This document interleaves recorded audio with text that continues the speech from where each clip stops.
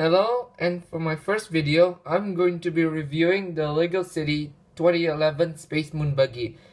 It's 37 pieces, set number 3365, has only one minifigure. Now let's take a look at the minifigure.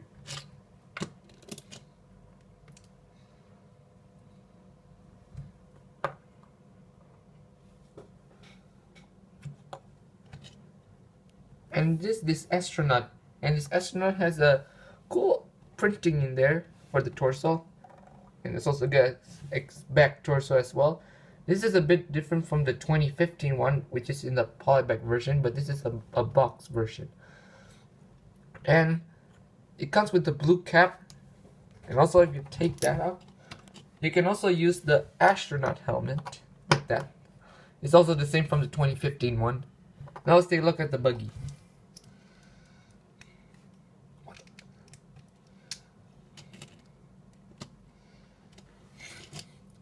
And here's the build, and this is actually a small build, but as you know, it's only 37 pieces.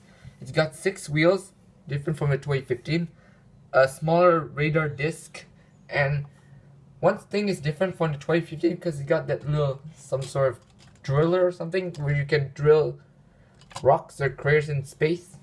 And there's no chair or something, but you put the astronaut in there. And it also has a steering wheel. But one thing I don't like about this build, which is this radar disc is easily fall apart, so you got to put there very carefully. And that's it. Hope you guys enjoyed this video, and I will see you guys next time. Bye.